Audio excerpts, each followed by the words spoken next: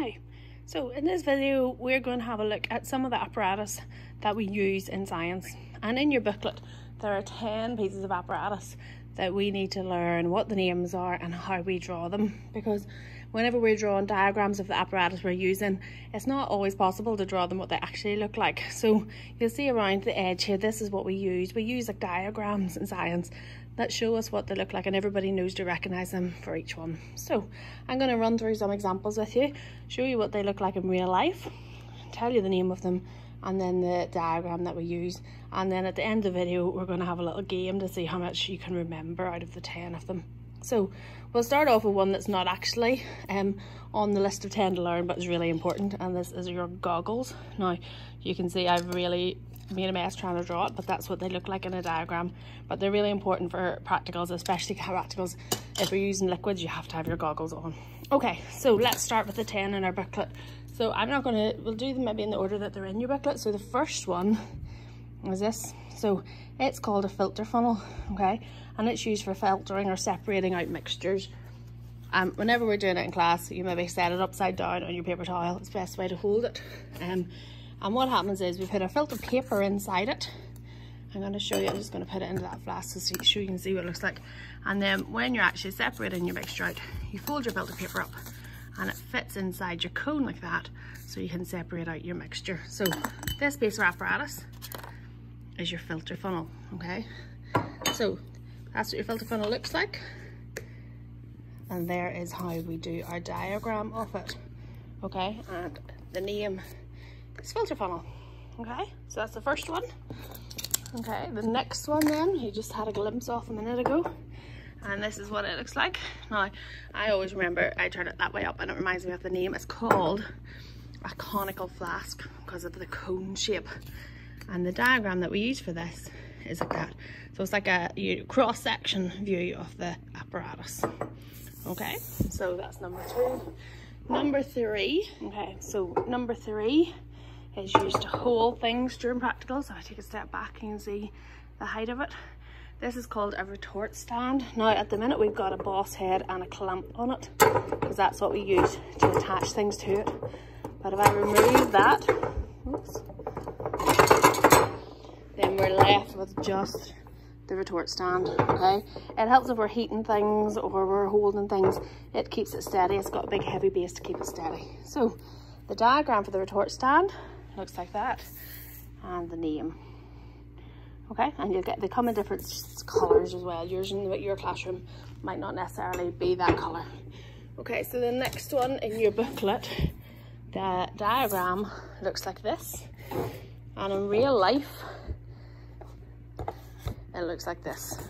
So this is our Bunsen burner, okay? And rather than trying to draw a Bunsen burner diagram, all we have to do is write heat and an arrow. Now, the Bunsen burner I have at the minute comes with a safety mat. Okay, you shouldn't use your Bunsen burner unless you have a safety mat with it. But the heat and the arrow just represents your Bunsen burner. Okay? Oh, sorry, I forgot the name for the Bunsen burner. Right, the next one then, the diagram is for this. It's a tripod. Okay, so here's the difference for this in the real life and the diagram. In real life it has 3 legs, it's called a tripod. Your diagram, you'll see it has 2 legs in it. It's really so that whenever you're drawing it, because normally when you have a tripod you have a Bunsen burner underneath it, so it means that you can fit the arrow and heat underneath that tripod area there when you're drawing it, okay? So that one is called a tripod. And that's what it is. It holds things on top of the Bunsen burner, so you can put it over the Bunsen burner and you can set things on top of it to heat it. Okay, the next one, again, I've got it inside another piece of apparatus. So this is inside, this is the apparatus you're looking at, and the diagram for it looks like this. But this is a test tube, and I've got it inside a test tube holder just because that's safer to hold it there.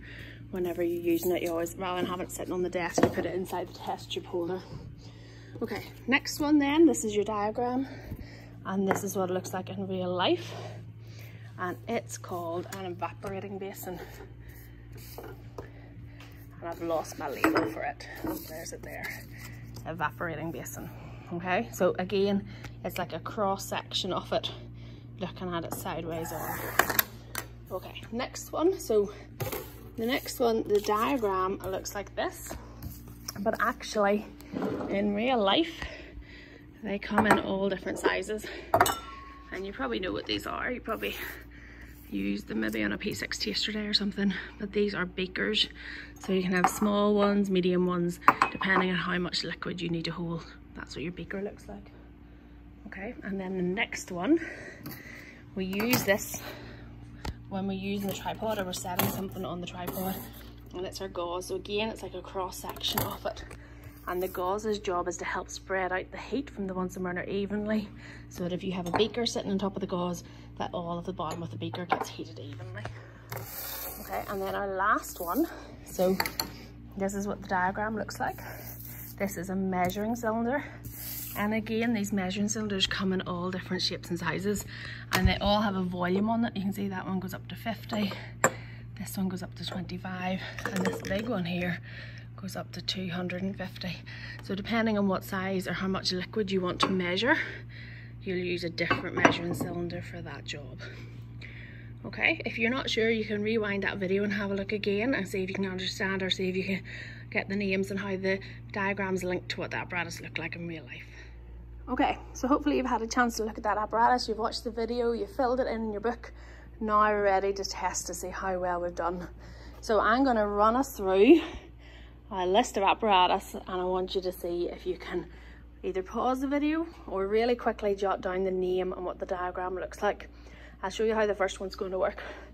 Okay, so we've got a question mark at the minute, so at the minute you should be jotting down on a piece of paper or somewhere what the diagram is and what the name is. So for this one, did you write down that it was an evaporating basin? And did you get the diagram to look something like that? Okay, got the idea of the game, so we've got 9 more to go to see if you know them all. So this one, this is what we're looking at here. So can you write down the name, or even think of the name and draw the diagram? Might be quicker. So name is test tube, and the diagram, did you get the diagram looking like that? Well done if you did. Okay, next one, again, maybe just think of the name and then draw the diagram. It's really just more important that you learn what the diagrams look like. So what is this? It is a beaker, and the diagram looks like that. Well done. Okay, so this one, number 4. What is this? So think of the name and draw the diagram on a piece of paper. Okay, so the name is measuring cylinder, and diagram, maybe your diagram's a wee bit better than mine. Okay, so this one, remember we said this is put on the tripod to help spread the heat evenly. See, it's got one side that's more dirty because it's the side that's normally at the Bunsen burner. So have you thought of the name and drawn the diagram? So the name is a gauze, and the diagram just looks like a pile of X's going across the top. Okay, we are halfway through. Hopefully you're doing okay. So this one, what did we say the name for this one was, and can you think of the diagram? So, oops, filter funnel, and the diagram looks like that. Okay, and this one, it was a special, the name was to do with the shape. Can you think of the name, and can you draw the diagram? So it is a conical flask, and the diagram looks like that. Okay, we've only 3 left to go. So what did we say this was? Can you remember what was different about how it looked in real life and how it looked in the diagram? Can you get the diagram right for this one? So it is a tripod because it's 3 legs, but in the diagram it only has 2. Well done if you remembered that. Okay, so the next one, I don't have my safety mat with it, but this is just a piece of apparatus that we've to draw the diagram for. What's it called, and how do we draw the diagram for it? How is this diagram different than the rest?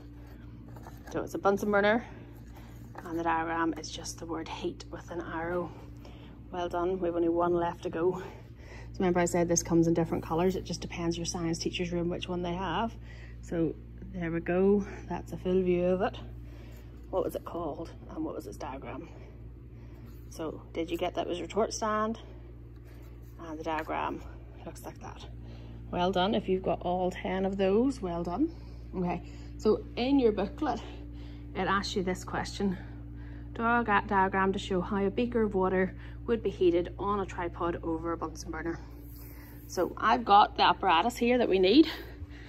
I'm going to show you what it looks like in real life, and see if you can add all of those diagrams that we've learnt together. So we'll put the tripod there on the safety mat, we'll put the gauze on top of the tripod, we'll put the Bunsen burner underneath. Remember I said that was the reason why the tripod only had 2 legs, so that we could put the Bunsen burner underneath and the beaker of water on top. So that's what it looks like. Can you draw it in diagram form and then be able to show your teacher when you have it drawn?